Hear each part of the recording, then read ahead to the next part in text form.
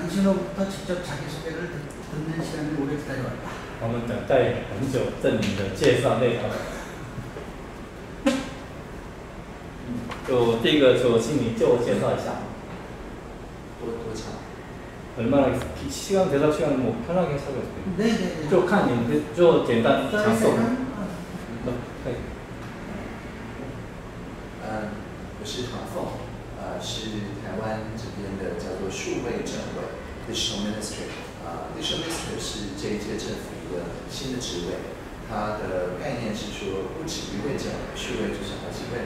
那好几位政委的意思就是，任何人只要知道我在做的任何事情，它全部都是透明的，在网络上面公开。所以我们包含今天的采访也会在网络上面公开。任何人看了这个有什么想法，觉得说，我在工作上面可以有什么更好的一些意见，他们就可以直接提出来。像今天是礼拜3，其实可以直接跟我见面的。所以所谓数位政委的意思就是把所有人的力量结合起来，透过数位的转型，让大家有一个更好的社会。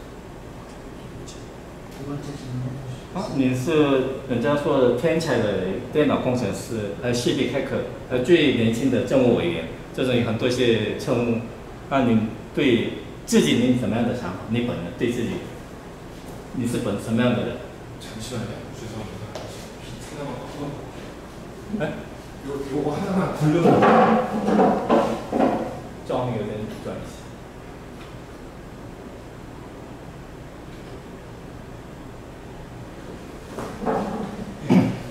就是有很多一些不同的称呼，然后您对自己有什么想法？你是什么样的？你就跟我们说。我一般说自己是一个叫持守的安纳奇，英文叫做 conservative anarchist。那持守 conservation 的意思，就是我们这个文明有非常多不同的文明的来源。在台湾，我们有很多不同的族群，有很多不同文化的传承，也有新住民。 每一个看世界的角度都是非常重要的，这是 conservative。每一个看世界角度都是重要的，这个就是 conservation 的意思。那什么是 anarchist 呢？就是说我不会对别人下命令，我也不会接受别人对我下命令。所有在我的工作上面碰到的人，我们都是采取自愿结合 （voluntary association） 这样子的方式。 不是上下级的关系，而是网络跟网络中间的一个串联的关系。所以我通常说我是一个 channel， 就是一个结合不同的网络中间的一个管道。第三个，这几天It's getting better. Continuous improvement.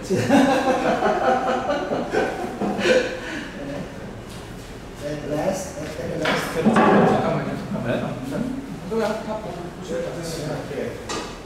那我们这几天是要跟着韩国制作团队，跟着你的行程，然后我们跟着你真的很辛苦。因为我们关系会没有普遍的地方，所以我打扰你的地方呢。我们跟着你会有普遍的地方。不会，其实，在你们团队来之前 ，BBC Click 的团队也刚来过，也是连续的跟拍。那唯一的这个他们的要求跟你们一样，就是我每天要穿一样的衣服，跟一样的 T 恤，这样子才比较联系嘛，才能够连在一起。但是因为我这件 T 恤我自己就有个10件左右，所以这是没有问题的。이제부터 영어가. 那现在开始英文没关系。好，像我们五任所政务委员，这个称呼，这五任所的是什么意思？ Right. So in Taiwan, we have 32 ministers, each with their own ministry, and I call them vertical ministers, meaning that they have a staff, they have a reporting relationship with the people in that ministry. And in the executive yuan, which is the central administration, we have 9 horizontal ministers. We don't have any ministry per se, but we have our mandates. My mandates are open government, social innovation, and youth engagement. So because digital transformation is across all the ministries, my office is literally one person at most from each ministry become my office. So the horizontal minister, or so-called minister with a portfolio, means that we work across ministries and at points where it's too new, like self-driving vehicles. No ministry owns that topic, or that it is not like what each ministry is used to.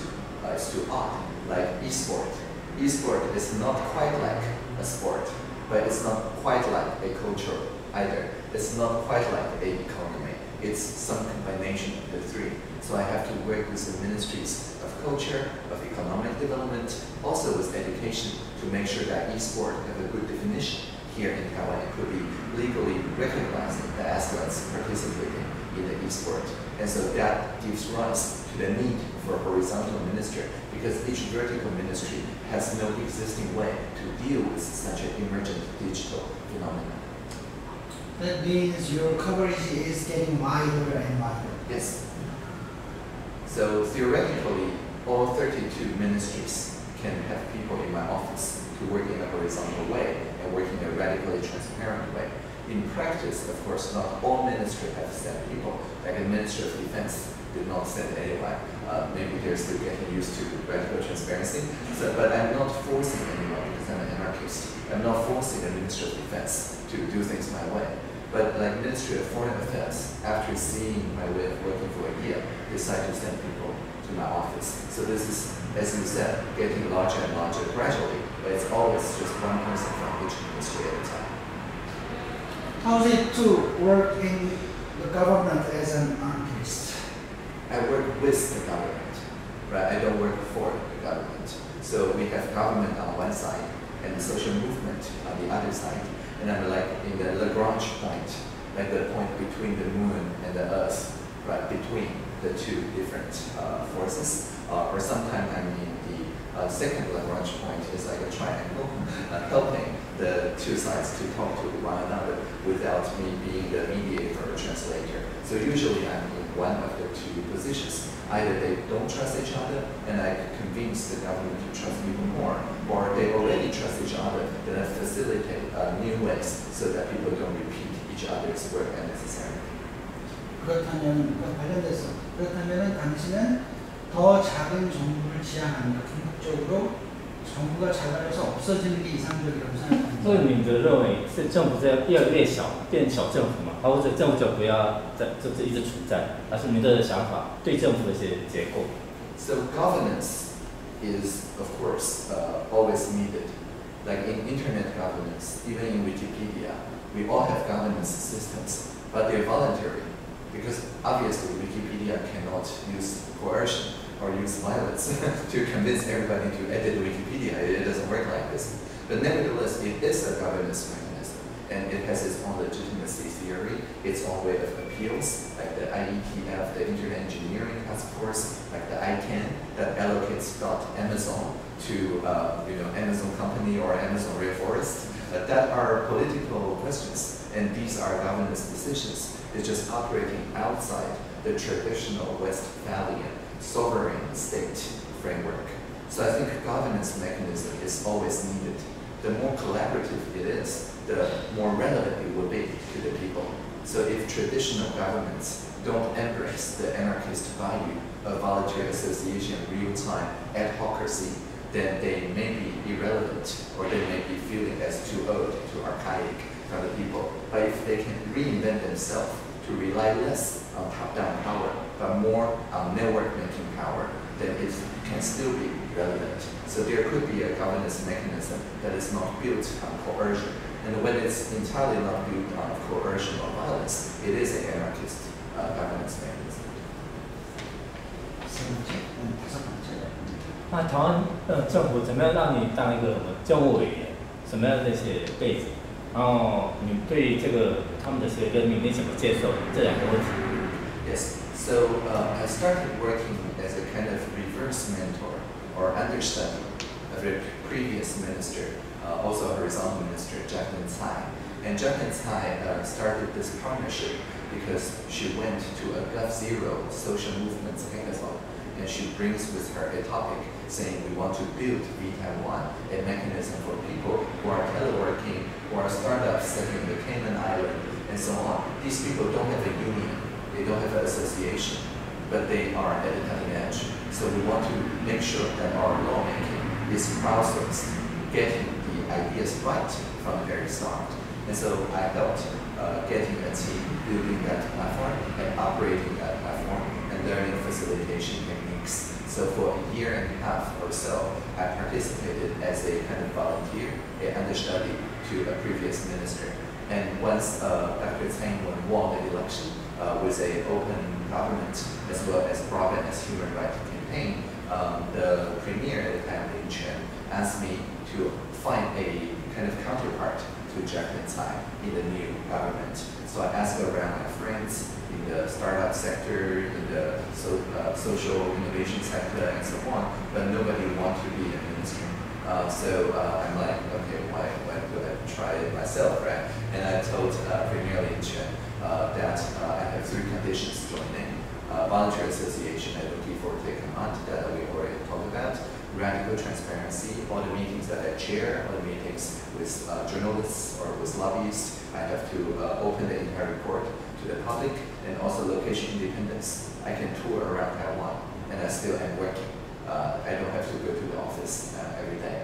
And he agreed to those 3 conditions. By the way, I didn't invent those conditions. Those were crowdsourced also. So when he asked me to become minister in 2016 in August, I wrote a public Ask Me Anything forum for a month to get people's imagination of my positions together. And that formed the condition. And I used that condition to have a negotiation with the premier. So it could be said that my mandate is also crowdsourced. 政务委员，那您的权限是到哪里？然后可以做什么样的事情？任何事情可以做吗？还是有些权限的部分 In the administration, we work on topics not owned by any single ministry. So if the Ministry of Education says, oh, e-sport, it is just a sport. So we will own this matter and we will treat it exactly like physical education. Then horizontal minister will have no say in this because it's entirely a Ministry of Education matter. But at that time, when I joined the cabinet, the Ministry of Education is saying it's not physical education. It doesn't move the body that much. It's mostly your arm and fingers. And so it's not physical education. And we think that this is not a Ministry of Education business. When they say that, they are like, oh, maybe the Ministry of Economy want to consider that. Economy is like, oh no, we supervise making software and hardware and equipments, but the athletes or the players, this is not our business. You need to talk to Ministry of Culture. And Ministry of Culture says we support the players of Go, right? Because it's a traditional culture.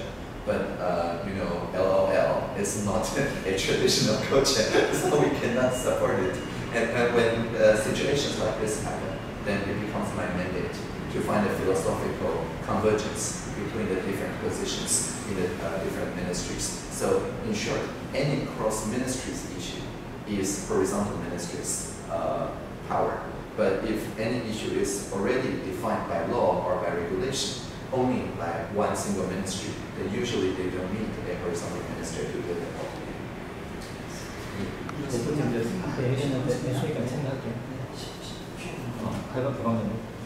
就开始有开放政府的问题。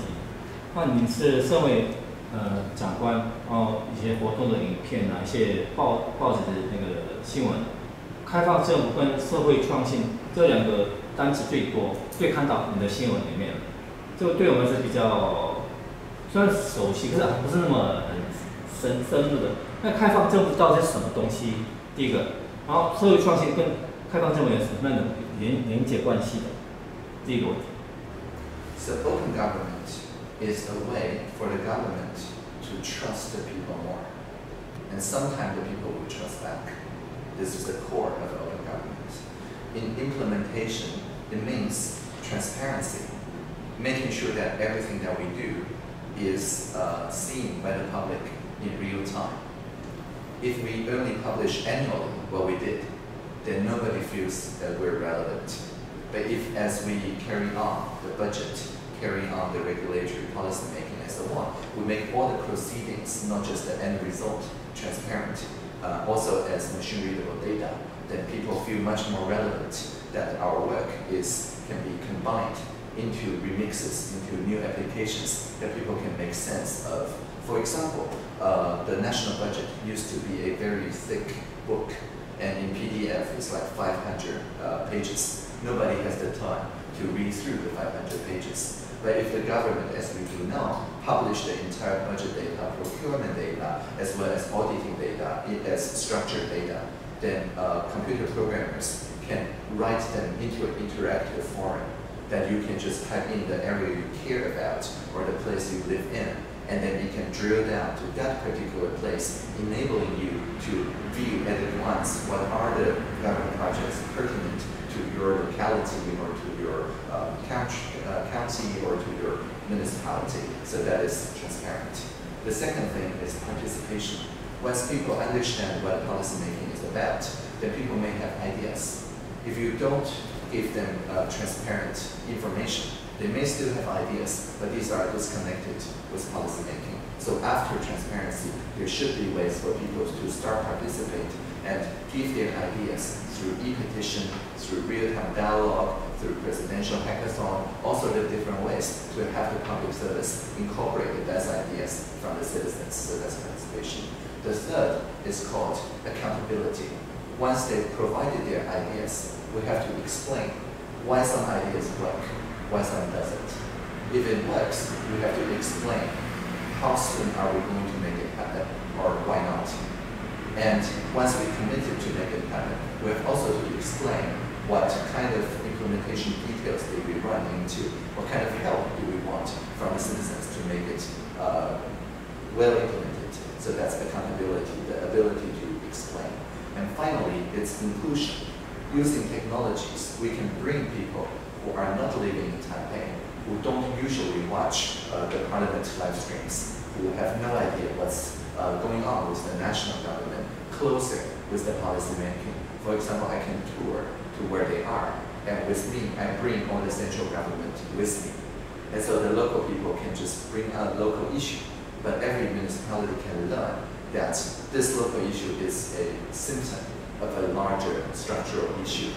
Case in point, the previous social innovation tour, I bring with the central government's national railroad company, and they met virtually with a person that brings his son with a autist spectrum, and they were taking the rails, but because they look not like handicapped people, bought the handicap ticket, they were just specifically asked by the service people to show their ticket, and they feel that it's a kind of discriminating behavior. In high-speed rails, usually when they decide to do that, they check the ticket for everybody sitting nearby. But in Taiwan rails, they used to just check that specific person. So it feels like discriminating.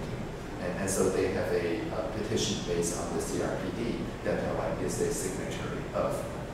And so if it's just by writing, then it's very easy to grow mistrust of each other.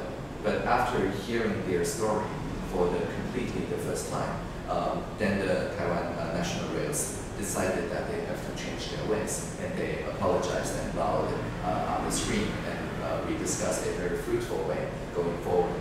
And this is what we call inclusion.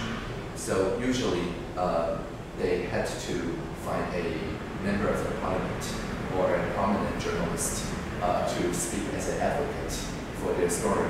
But now they can just use this kind of inclusive setting and just speak their mind. But we make sure technology amplifies their voice and also gets them the response that they need. So including more people that were not possible to participate in democracy is the fourth pillar of open government. So transparency, letting people know what we're doing, participation, asking people's ideas, accountability, making sure their ideas can be explained whether it works, and inclusion, including more people in the process, is open government. What is CIPD? CRPD. CRPD. Yeah, so it is a international agreement on treating people with disabilities, giving them equal rights. So social innovation. So if open government is the government making itself available to citizens, social innovation is not government initiated. It could be anyone who think of an idea, like the World Web or Bitcoin.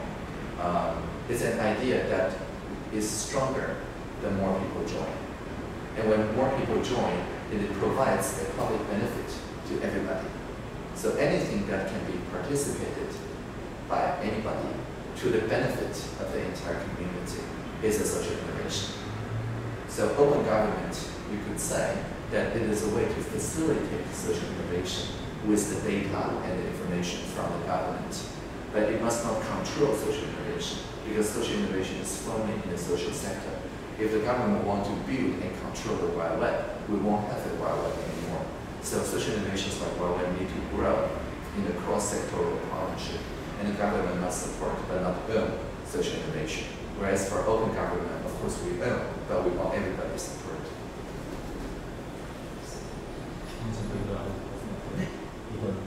이건 안 해도 되고요. 네네. 그리고 넘어가겠습니다. 第三个问题，第三个就是数位民主主义的问题。这个台湾跟韩国是蛮类似的历史政治的状况。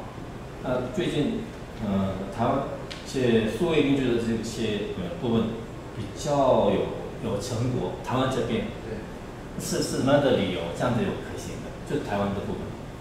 Well, just as in Korea, if you want something to be supported by all ministries, instead of convincing ministries one by one, it's often easier to have an office in the presidential office and say this is the presidential promise, right? It's the same in Korea as it is in Taiwan.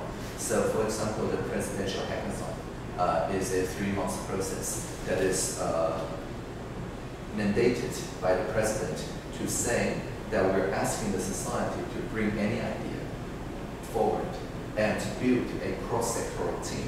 So there's 100 or so teams every year, and it's voted by popular voting. But we use a social innovation in our voting. It's called quadratic voting, or QV.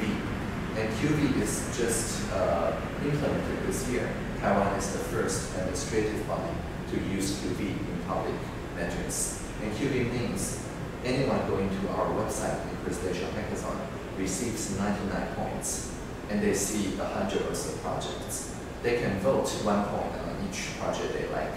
That gives 99 projects 1 point. But if they really like one project in particular, they can give them more votes. But 2 votes is going to cost 4 points. 3 votes is 9 points. 4 votes, 16 points. So it's quadratic. That's the name.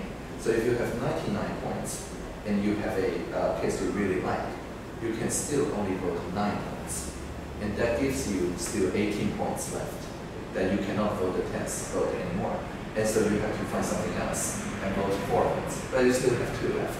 So you have to find 2 other projects. And by that time, probably thought, oh, maybe this really is more interesting than the original one that I agreed with. So I'll just take some votes back and put it there. So it is a way to make sure that every vote has the same marginal utility and the marginal cost.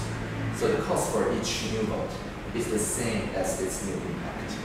Okay, and so this is a voting method that makes the old paradox, so-called Arrow's paradox, go away, because it can fairly represent the true preference of the voter. So after QV, we select 20 teams this year, and they each are coached by myself and by many other experts into what we call trilingual teams. So no matter whether they start in the private sector, social sector, or the public sector, they must in each team have at least 1 public servant, 1 technological expert, and 1 domain expert. So usually from different sectors.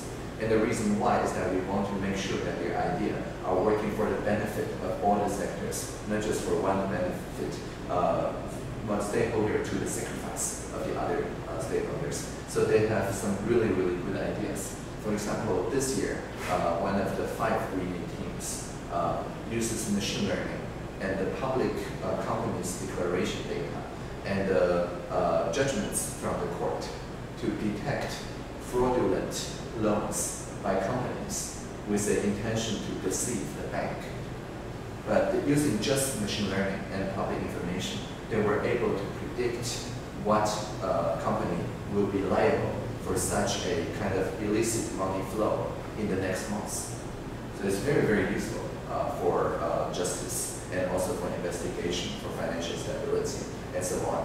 But the proposal, only after they won the trophy, let everybody know that he's actually a public servant working in the tax bureau. Because he's a low-level public servant, it's very difficult for them to get a buy-in from his superiors because it needs data from all the different ministries. But if he participates in presidential hackathon, it doesn't work. There is no risk.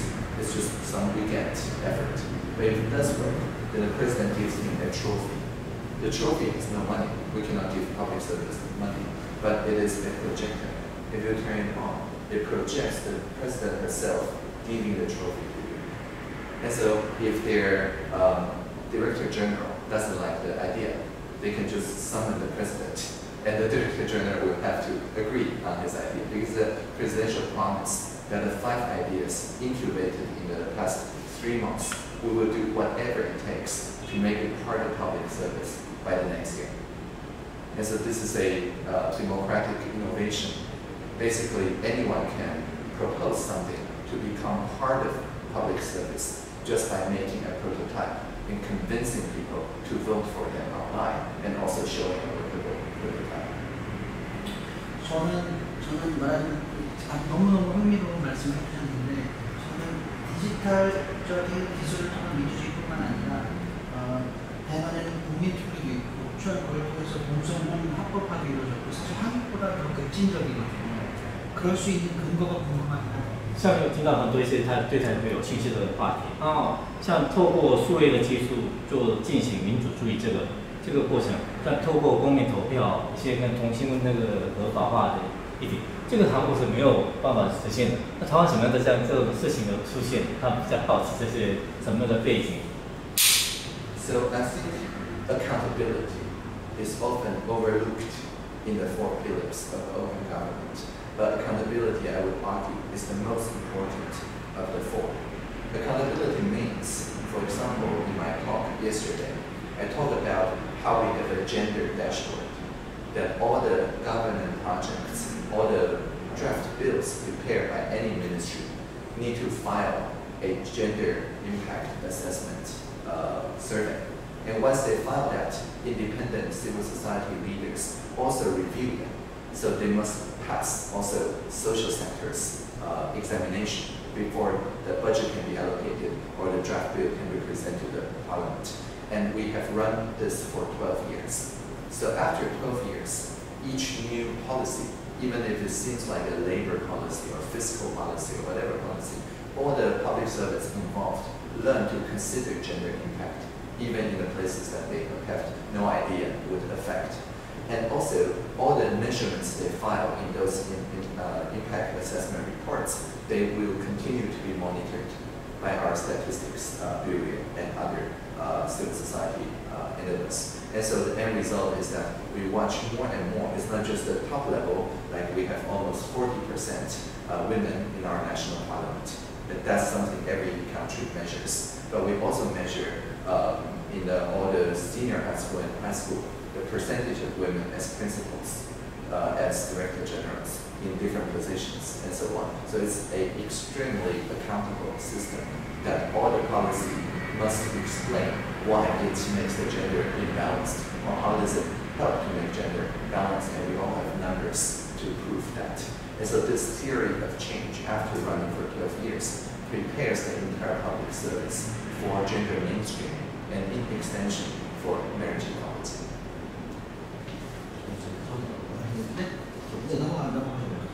지금 저희가 이 크라우드로 PDIS 등에 대해서는 한국에 조금 알려졌는데 하나하나 간략하게 설명을 좀. 像 Cloud Police PDIS 我们在韩国听过，能不能一个一个简单的说明一下它是什么样的 Cloud So the Police？ name is my office. Right? My office is called Public Digital Innovation Space.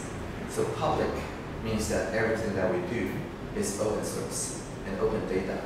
I'm working for the public, not for the government.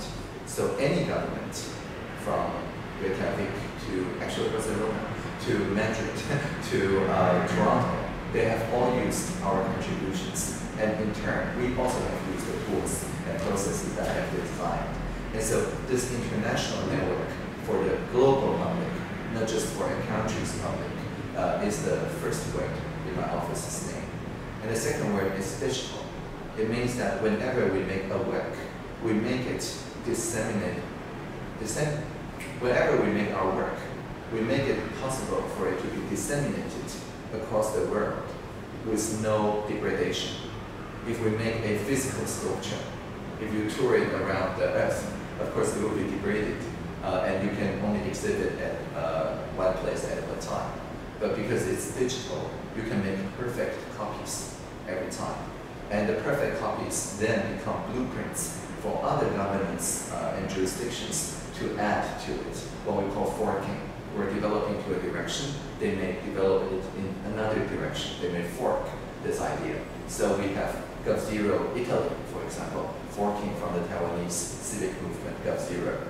And there's people in Canada and US and so on, all taking the same basic idea, but forking very differently. And the digital also means that all the forks can also be merged. If they have a contribution to a system that we're developing, for example, Canada contributed bilingual support for the police system. So in Canada, of course, if you type in French or in English on the federal level, it's the same status. So they have to do bilingual translation. But then it then gets used by the US government in Taiwan, so that tomorrow I will go on a workshop to explain the result of 2 months of digital dialogue of what people think are the best idea to further the trade and commercial relationship between US and Taiwan. And the ability of typing in Mandarin and English is basically thanks to the Canadian government's contribution. So digital means that we can experiment, but we can also learn from each other very easily. And innovation simply means that the people in the ministries or in the civil society or as today in the private sector, they talk to me if they want something new. If they already is very satisfied with the status quo, of course they won't reach out to me. And what I'm doing essentially is giving a space or a sandbox for new ideas to fail. If it fails, it's my fault. It's not the public servant's fault. And so their ideas can be tried, often in the public, but they don't have the risk of losing face, or their superiors won't have the chance of losing face. So by absorbing all the risk, innovation is easier to happen in the public sector. And finally, we call ourselves a space instead of an office, because we have both physical spaces, such as the Social Innovation Lab that you're on, also the basement is very much worth touring, but also we have spaces in the Central Administration Office, and also on the 3rd floor of the Central Administration. And we also have a lot of online spaces. So in any of those spaces, if you're in the space, you're part of the piece. And so just by talking to me now, you're contributing to our YouTube channel under Creative Commons, so that everybody can remix the video of ours and make it into different uses. So just by getting into the space, agreeing to contribute to the commons, it grows the connection of the networks that we reach. Of course, since you're a professional journalist, we will embargo the video, so you publish first, and then we publish. Yeah, because we're not really a media business, right? But then this provides not just historians, but also subsequent journalists can refer back to this conversation and develop their questions further. 要不要说点会口渴？好，可以。可以吗？还是有选吗？发风是你拿上。就随便，要你就随便拿个杯子倒下去。哦，我来讲吧。那先给我一个片头。 지금 PDIS 말씀이셨고 네. 폴리스 말씀하셨고 얘기했고. 크라우드로 얘기는 필요가 없을까요? 네. 크라우드 첨가할 필요가 없을까요? 됐습니다. 그러면 당신은 이 부분 네. 감정을 그 사람들의 의견에서 감정을 읽는 게 중요하다는 했던 걸 제가 몇 번 봤어요. 네. 이게 무슨 그 부분의 그 의미가 뭘지가 좀 궁금합니다.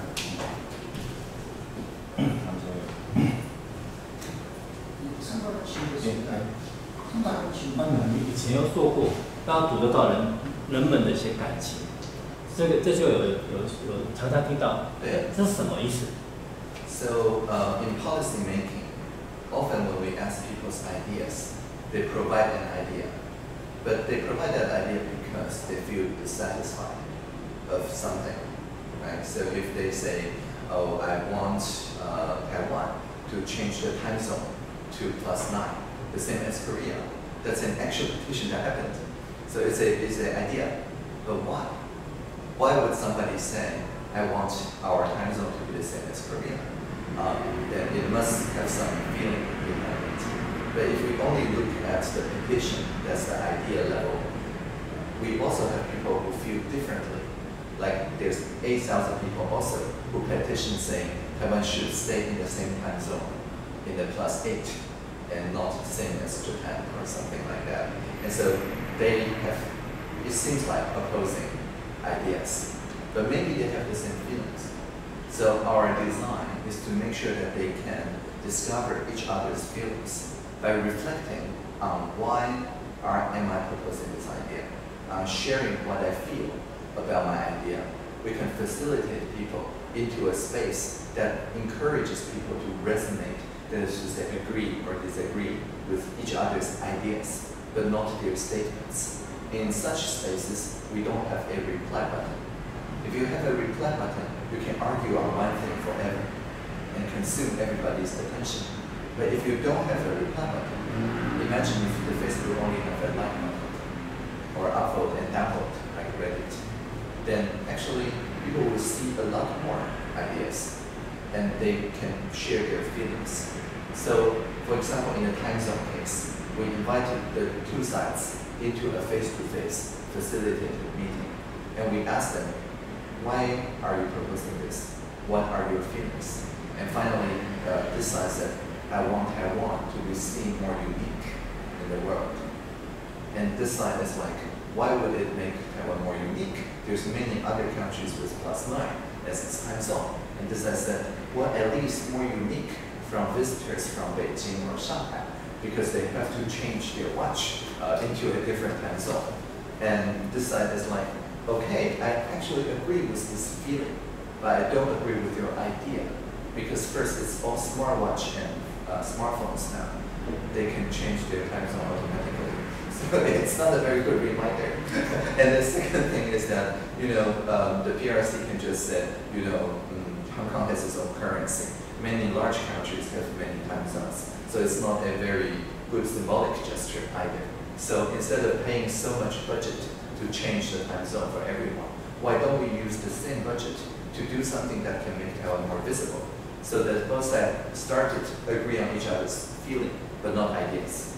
And then they start brainstorming new ideas, innovations, such as letting more people understand how we get to marriage equality, the history of Taiwan's human rights, of social movements, open government, actually, our contribution to sustainable development goals, and so on. And so they all agree it's a better way to spend our budget.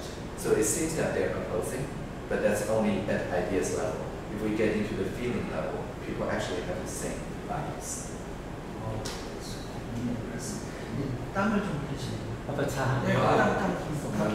面这样给你。还好吗？ 네.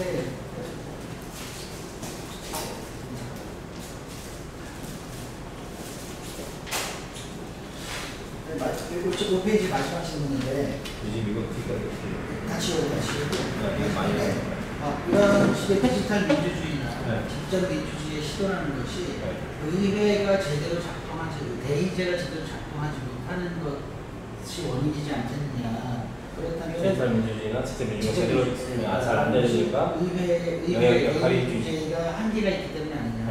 그렇다면 이런 직접 민주주의, 디지털 민주주의 어떤 움직임에 대해서 의회는 어떤 반응을 보이는지, 의회와 반응이. 因为我们说，数位民主主义或者直接民主主义，这个是不是立法院的一些作用好像没有那么顺，会造成可能没办法这样实现？所以立法院会不会对这个两个一些数位的民主主义或者直接民主主义，他们一些什么样的一些阻挠或者限制有吗？立法院这边。No, we work very well with the parliament, and that is because in Taiwan, the draft bills are usually provided. 좀 맞아줘야겠다. 맞아요. 머리 네. The rest is有点重。 Okay, right. So the reason why we work so well with the parliament is that in Taiwan, most draft bills, draft act, are written by the administration and sent to the parliament for debate. In other countries, it may be the parties that write the draft acts. In Taiwan, also some parties do write their version, but they are mostly based on the administration's version. And so, because of this, the drafting stage is actually in the administration, and the deliberation stage is in the parliament. The parliament can talk about how to fit the bill better with the society, how to allocate sufficient budget to support this bill, and so on. But the idea of having this bill in the first place is usually the majority of time from the ministries, from the administration. So it's already defined like this in our law and constitution. So naturally, there is one part, like in design thinking, they use 2 diamonds. The first diamond is asking the right question, and the second diamond is solving it in the right way. And these 2 are different. So the administration using, as you said, digital democracy, we can get everybody's feelings and ideas about what's wrong with the society, of how can we do better, and that's the diverging part. And then using facilitation, we can get people into the same feeling with each other and converge on a common problem to solve. So how might we solve this thing together? But we don't move to implementation. We send this to the parliament. So the parliament can still debate how best to implement it, but they don't have to start from scratch. They have a higher quality bill. Previously, they only have a draft bill from the administration with some reason and rationale. But using open government, once they receive this draft bill, they can refer to the entirety of discussions that led to this draft bill. So the communication overhead is much lessened. If they want to run their public hearing, they know exactly who to invite. And if they run a public hearing, our office have also helped MPs, members of the parliament, to run public hearings in a collaborative way. And so this methodology carries all over into their work, but then they pick up the work. It's like passing the baton to the MPs. So because of this, it increased their efficiency, and it makes their work more effective and more relevant to the public. And so that's why all the parties in Taiwan endorse and support the open government platform. I'm very sorry, I didn't understand the words administration. Administration. Administration. At the executive branch. Sure. Yes. Okay. Where we go to civic hacking. 这本什么？介绍你的时候，就好像各个学校的 civic hacker。那 civic hacking 是什么样的东西？能不能介绍一下 civic hacking？ Okay. So a hacker is someone who immerses oneself into a system and to make quick, innovative solutions that change the current way. So for many people, if it's a cybersecurity system and you immerse yourself in it, then of course you can become a cybersecurity hacker. There are people who wear the hat of black, meaning that they innovate for their personal benefit. Or they can wear the hat of white. A white hat, security hacker, means that they report what they find in the system's flaw to the system operator, so we can all have a stronger cybersecurity defense. But a civic hacker is not a white hat or a black hat hacker, because we immerse ourselves into the system of society, of democracy, of governance. So it's not about cybersecurity, but rather it's about a system that connects the society together to make decisions together. So anyone who understands sufficiently about the current decision-making ways and innovate new ways to make collective decisions and actions together, that's the civic hacker. That's not just about programming or coding. Wow. 怎么解释呢？对。那你什么时候如果对那个 programming 有兴趣，我就开始专注这个东西。那对你来说，那个 programming 是什么东西？这两个。So I first started programming in 1989 when I was 8 years old. And my first program my first program is actually Hello World, like everybody else. but I wrote it with pencil on a paper because I did not have computers back then, so I just wrote on paper. But my first real program on a real computer is teaching mathematics. So earlier this morning, I talked with a senior high school entrepreneur teacher. He was teaching mathematics. And so we were having a lot of fun discussing different ways to make mathematics more interesting, right? And so my first program is a number line starting from 0 to 1, and you can see some balloons on it. And you can press, 1/2, meaning 1/2. And you can see a point in 1/2. And if it reaches the balloon, then it explodes and you win some score. But if it misses, then you may say, 3/5, or something like that.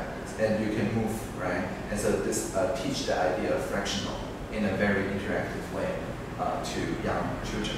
Right? So that's my first program. To me, it's always interactive. Programming always have a person, a human in mind of the user of the system. And so it's like a writing music, and the notes, the musical notes, is logic, right? Boolean logic, or functional logic, objective-oriented logic. The logic are the notes, but when we play it, it's like playing the piano, performing the music, and the melody is the interaction that it enabled between people. And you said radical transparency. Why is it so important? You found it earlier, your earlier age. Yes. So radical transparency meaning transparency at the root. Radical meaning at the root, right? So usually in most countries that have a freedom of information law, transparency is only required after the government makes the decision. But before the government makes decisions, when we're just discussing, so-called the drafting stage, is usually not transparent because we want to protect the public service so that they can entertain different options and ideas without getting, accused of thinking bad ideas. You have to give them room to experiment. But my idea, very simply, is that because my mandate is to make even the failed ideas into the commons so that people can learn that the government have considered those ideas and they don't quite work, like change the time zone. But why it doesn't work, that also need to be transparent. And so by transparency at the root, I mean, we make things transparent at the very beginning, when the government still have no idea, when it's just a petition.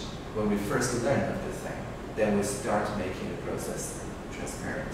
But it doesn't mean like we're live streaming the video because it's an invasion on privacy. So we usually make things public as a transcript so that people can edit after 10 days. And then the version that people are comfortable with, taking out the jokes that nobody understands except in context, taking out those things. And if we mention anecdotes like other people's stories, they have not authorized us to mention the story in the public. And so we also take those confidential parts out. But otherwise, we publish everything to the general public. And this is very important because it enables people to understand the why of policy making, not just the what of the policies. You said several times repeatedly open data and open source. Yes. And you said that you mean open data, but privacy keeping data. Private sector data. 예, 오픈 데이터, 오픈 소스가 중요한 이유에 대해서 말씀하셨는데, 네. 그렇다면 이 이야기 아까 다 하셨어요. 네. 그러면 3번. 그렇다면 데이터. 오픈 데이터에 대해서 말씀하셨는데, 디지털 민주주의에서 데이터의 중요성을 한번 요약해서 말씀해 주시면.在数位民主主义里面，资料的它的重要性是什么？它什么样的存在？可能不能说。What should data be? 因为 So open data means data that it has no privacy concern, like the existence of the mountain hikes, the hiking trails we just talked about this morning, or the current temperature, the current air quality, water quality. All this have nothing to do with privacy, and so it should be in the commons. It's like a map for everybody to see. And having it available as a printed map means that only people who are comfortable with map can read it. But if you publish it as data, what we call geospatial data or GIS data, then people who prefer to read can use a program to translate this into textual form. People who prefer to interact as formulas, as interactive models, they can incorporate this into an interactive VR experience. People who prefer to understand this more from a like space design perspective can even project a virtual Taiwan to this room and have people to have Lego blocks or whatever to tactile feedback on their supposed plans to build communities and planning. So if you only publish the printed two-dimensional map, none of this new mode will be possible. So data, meaning machine-readable data, frees the data from the presentation. The presentation, like a paper, a PowerPoint slide, or something that is only human-readable, makes it possible for human to understand, but it's always just a part of the entire humanity. Many people want to consume it in a different language. Many people from a different coordinate system. Maybe they want to change kilometers to miles. But without open data, none of this is possible. You're stuck with a paper map.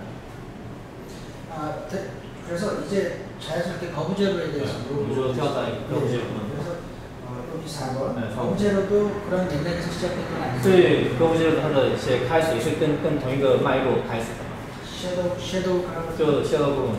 So in 2012, my friends, it's not myself, I was not part of Web0 in the very beginning. They saw an advertisement. The government says we have an economic power-up plan, and it's very complex. So they filmed a YouTube video showing ordinary citizens looking very confused, and they look up, and a lot of budget name appears, and they're like, oh, how can we make sense of this? And a voice says, you don't have to make sense of this. This is very complicated. Leave it to the government. You don't have to debate it. You can just work on it. So everybody just follow the economic power plan. It's the first YouTube video sponsored by the government to be flagged as spam and taken out of YouTube because people protested that this is not democracy, this is authoritarianism, right? And so people really dislike this advertisement. So a few friends of mine, they joined a hackathon run by Yahoo Taiwan, and they wrote a budget visualization platform to make sure that the 500-page of national budget can be understood by anyone and have a real-time conversation about whether you like or dislike any particular budget item. Their idea is actually now part of the national participation platform. So after I become digital minister, I made sure that this is now maintained by the government, just like the winner of presidential hackathon. The social innovation becomes part of public service. So that's the origin of Web0. I joined in 2013. 거부제로에 대해 많은 걸 생각하겠습니다. 예를 들어 하고요. 그다음에 가짜뉴스, 방제, fake news. You said not no fake news, but 뭐라고 했죠? 就是假新闻，你知道在做一个防 intentional and harmful lie. Untruth, but yes. Untruth. 당신과 당신의 시스템이 정보 위반에 대응하고 있는 방법. 您的系统是你对一些资讯的一些违反的怎么样对应，就是假新闻的你们怎么样的？昨天好像演讲都有提到假新闻怎么样去应付。Right. We don't say 假新闻 or fake news here because 新闻 here means both news but also journalism. So when we say fake news, we're also saying fake journalism. but that is attacking journalists. The best solution to disinformation is publicly trustworthy journalism, exactly the work you're doing, right? So we cannot use the same word to offend journalists. It just doesn't work. So here we say disinformation. So information that is untrue, that are intentional, and they do harm to the public. And that is the issue that we're tackling now. Now, in Taiwan, we use 3 different layers as defense. The first is that whenever a disinformation appears on social media, within 60 minutes, the responsible ministry will publish a work that is mimetic, means that it goes viral. It may be a joke, it may be a remixing of a comic book or whatever. It will be very funny. And the very funny meme is clarifying this rumor, but not attacking anybody. Because research shows, if you only say that this is not true, then people who already believe this feels as if you're attacking them. And so they reinforce their belief. That if you just make it really funny, then people will understand that, oh, things is like this, they can be humorous about it.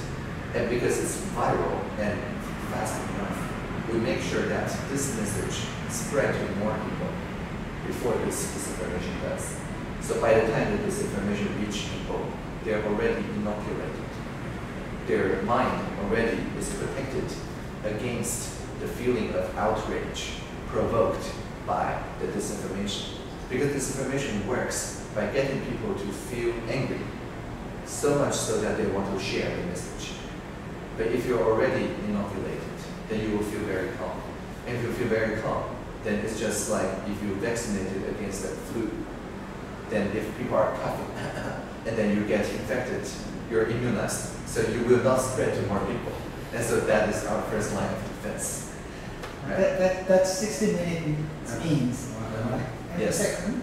And the second is that we work with Line, which is an end-to-end encrypted messaging system, and also with Facebook, also Google, also PTT, which is a local Reddit-like forum. They all agreed on a self-regulation to counter disinformation. And by that, they allow the users to flag messages as rumors. It's just like email providers when junk mail spam became a really big problem about 20 years ago. Everybody agreed to have a flag as spam button to your Gmail, to your Hotmail or other thing. If you receive something that says, I'm a royalty in a foreign country, I have $10 million for you, if you only pay $1,000 transaction fee in your account, things like that. And of course, it's not a personal message, right? It's just a scam. So email, although it's designed as private communication, and the government should never look into people's emails, we can ask people to donate the emails that are not meant for them anyway.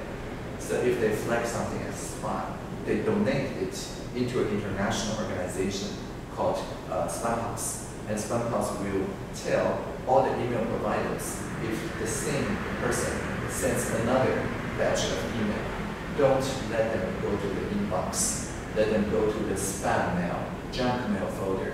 So it's not really censorship, right? It's still delivered, but you don't waste people's time. So the same with disinformation. On social media or online, when people see something that are not meant for them, but really a scam, they can flag it and send to the international network called the International Fact-Checking Network, or IFCN. And the IFCN people will flag something after investigating it as true or as not true. If it's flagged as not true with the entire investigation published, Facebook as well as other platforms agree to make sure if your friend shared that again, it will not show up on your wall. It will show some other friend's message. But it's not taking it down. If you go to that friend's wall, you can still see that. But they will show a related link to the fact-checking report. And so it makes those disinformation less viral it will touch less than 1/5 of the original people, whereas the clarification, because it's a mimetic, it gets more viral.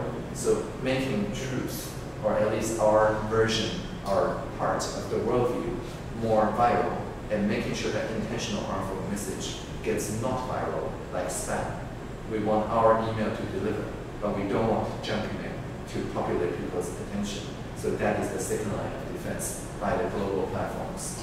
And the third thing is that, especially during election, there are disinformation that are weaponized, meaning that people spend a lot of money using precision targeting, just want to sow discord in a certain population.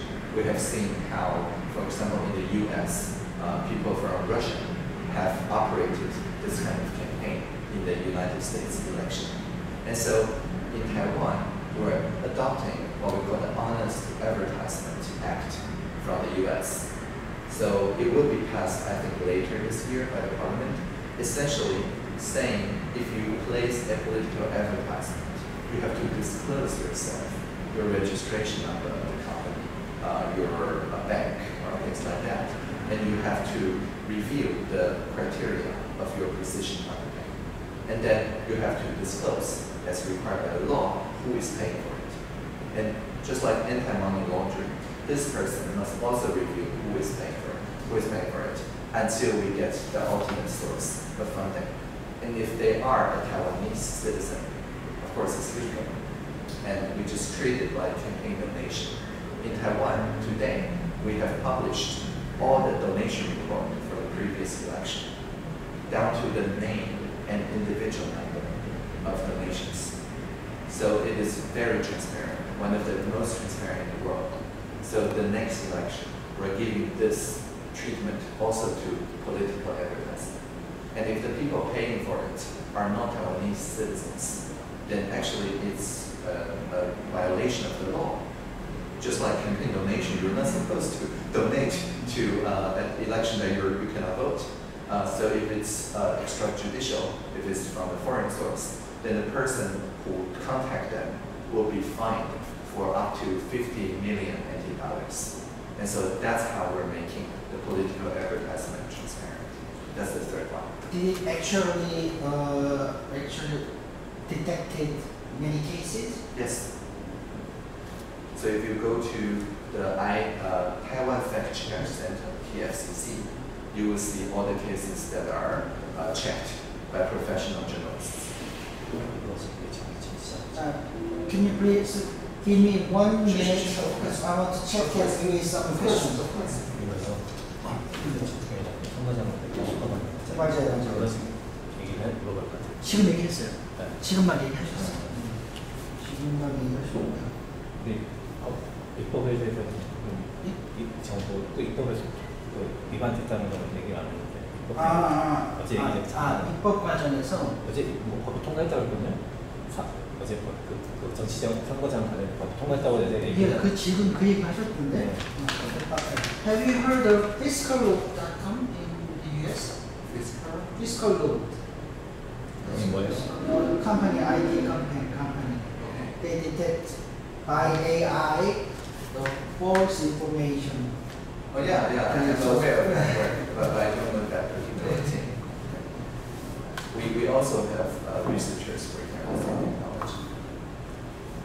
그리고 그 말씀하신 대로 지금 그 한 물어볼게요. 그 법이 다 입법이 됐다?我们就听到有一个选举经费部分，它是一个法规，是昨天是3读通过，是吗？昨天有演讲的时候听到这个消息，是不是？So what we have published yesterday is from the control yuan.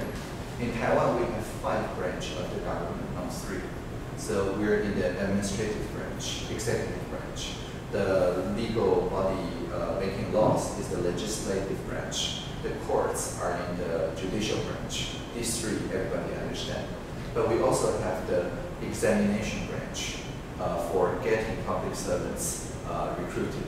And we also have the control branch to making sure that the democratic process is accountable. So the control branch publishes the political donation reports of the elections. but the law is passed by the legislative. But the law's draft is published by the administration. So it's three branches working together. And what just happened yesterday is that the Control Yuan published not only as online website, but also as open data, all the campaign donation report of the previous election.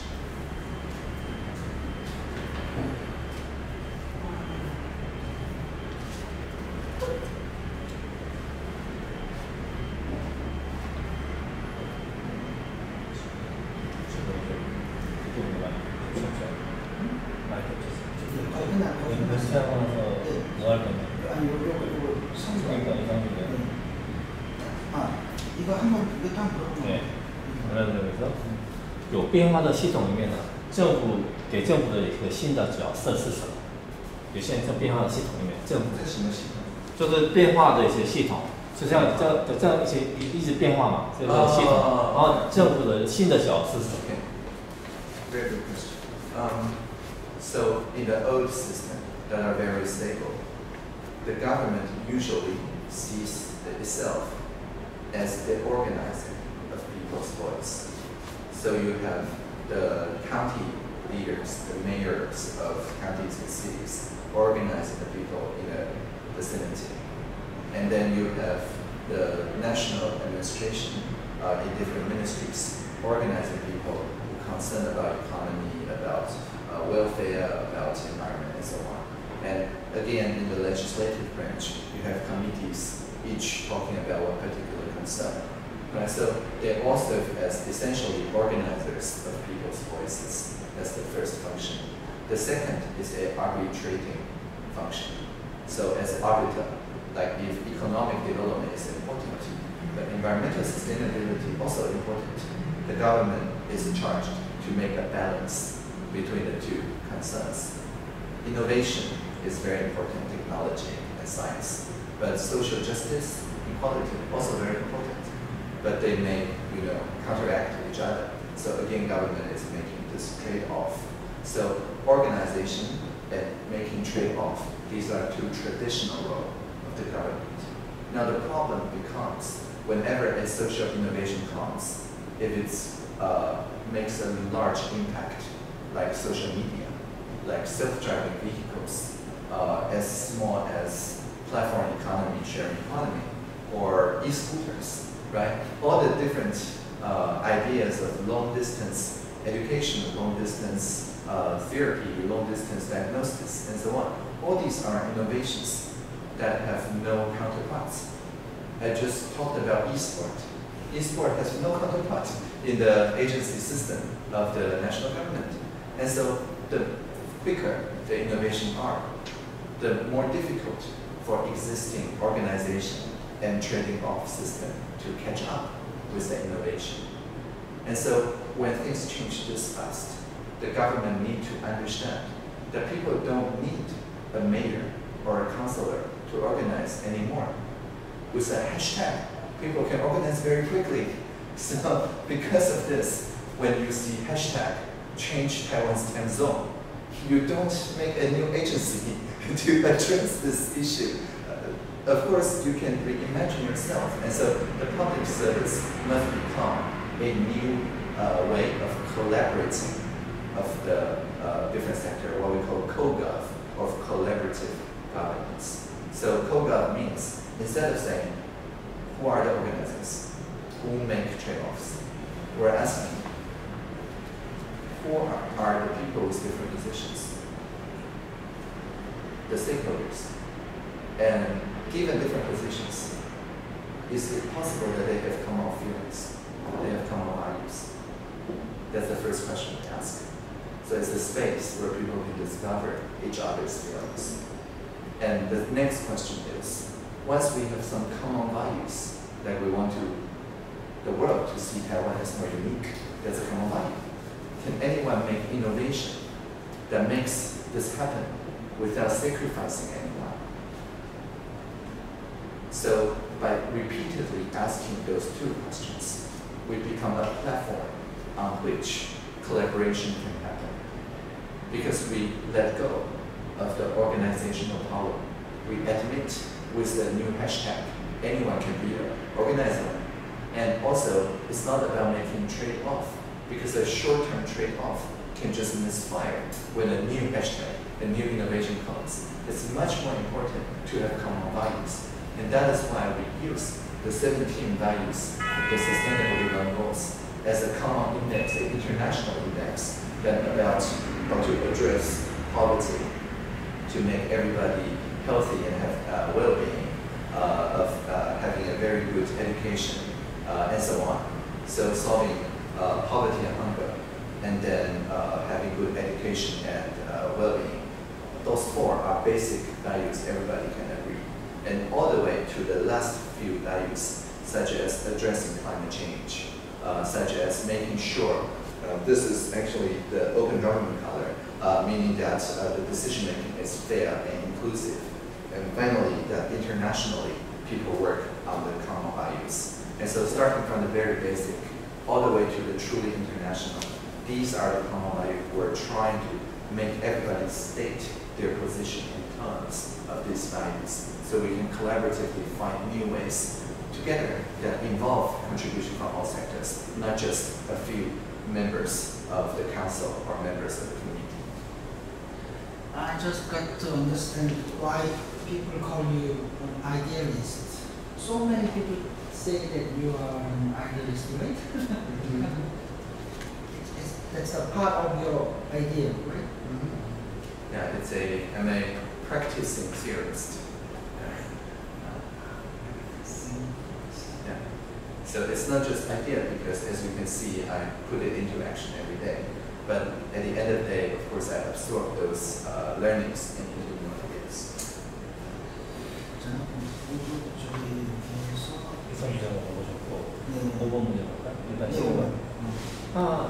总有一天你应该是离开这个政委的一个职务，然后会回到一个一般民众的一些身份。那到时候你会到那个未来你会做什么样的事情，或者到那个退休以后，就是退伍以后的事情？ But this is my hobby. I joined the government for fun. When the premier asked me, am I here to realize some personal goal, or to have some mission, or have some duty, or have some loyalty to the country, or whatever is my motivation, I'm like, no, I'm doing this for fun. So I'm already retired, well before joining the cabinet. And so this is basically just because I like talking to people. And I like making sure that people can interact in a way that are collaborative. So because it's my hobby, digital minister or not, I'm doing exactly the same thing. Before I joined the cabinet, advancing the previous minister's side, I'm also doing the same thing. It's exactly the same thing that I'm doing. And so basically wherever I am, I'm just making sure that the people can work across sectors. A Lagrange point between us and moon doesn't belong to the Earth or the moon, right? So I'm continuously making change in this midpoint. I understand. You said that you're doing so many things fun, and you feel fun, and you are doing 아주 많은 일을 하고 계신데 네. 그렇다면 what can ordinary people do? What should they do? Not you. 많이 하고 있는데 이분이 아니면 다른 사람 하게 되면 평범한 사람들은 무엇을 해야 하라고 바라보십니다. 如果像一般民众啊，你要建议他们要可以做什么事情，或者建议他们 learn about the sustainable development goals, search for global goals, and learn all of them, because these are not some top-down thing decided by the ministers. This is literally the UNDP back in 2014 asked 1 million people on the planet, what do you want to see in the year 2030? What kind of future do you want? And they published a report called 1 Million Voices. And that includes the ideas and feelings of more than 1 million people on Earth. And they collected those thoughts together in a way that reinforced instead of fighting each other as the 17 development goals. And so learning about those 17 goals is learning the collective will of the entire Earth population. And after understanding it, I'm sure that you can find something that you can personally do to help on one of the 7 causes. And you can be rest assured that whichever one you work on, it will only support the other 16. The next question is, what will be the future of democracy?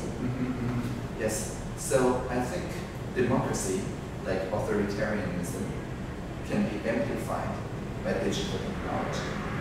So if you have a government committed to trust the people, digital technology can help you trust the people more and trust more people.